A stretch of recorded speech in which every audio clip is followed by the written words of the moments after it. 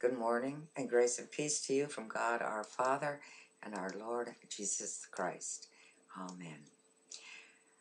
The reading for this coming Sunday, the fifth Sunday of Lent from the Old Testament, is from Ezekiel chapter 37, verse 1 through 14, King James Version. The hand of the Lord was upon me, and carried me out in the spirit of the Lord, and set me down in the midst of the valley, which was full of bones, and caused me to pass by them round about, and behold, there were very many in the open valley, and lo, they were very dry. And he said unto me, Son of man, can these bones live? And I answered, O Lord God, thou knowest. Again he said unto me, Prophesy upon these bones, and say unto them, O ye dry bones, hear the word of the Lord.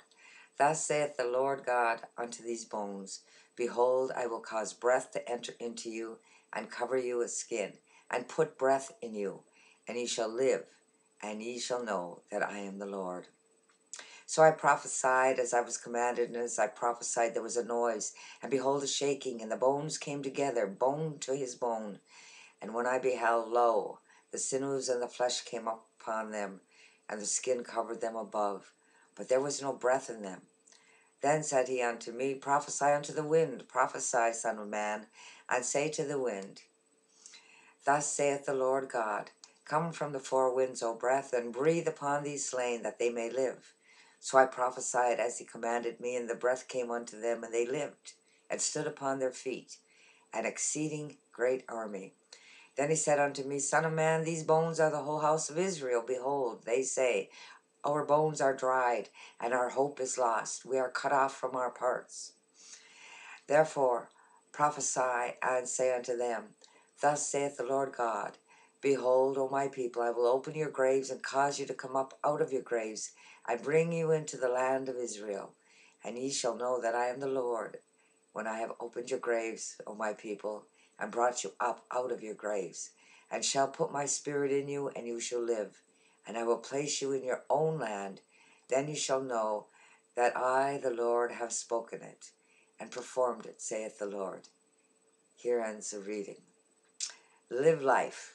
Are you going through life feeling like you have no life? Are you walking around like the walking dead, putting one foot in front of the other simply because that's what you must do? Christ came that we might have life and have it abundantly. God's will is not for us to go around walking as though we are dried out or dead. We are to live in the light of Christ so that we might have abundant life. By the very breath of God, we have been given life. May God bless us, that it be a good life. Hear the word of the Lord. Listen to him. Now Paul wrote to the Ephesians in chapter 5, Wherefore he saith, Awake thou that sleepest, and rise from the dead, and Christ shall give thee light. It is time to wake up and rise from the dead. Be filled with the breath of God, with the Spirit of Christ. Rise up and live life in Jesus the Christ. Amen.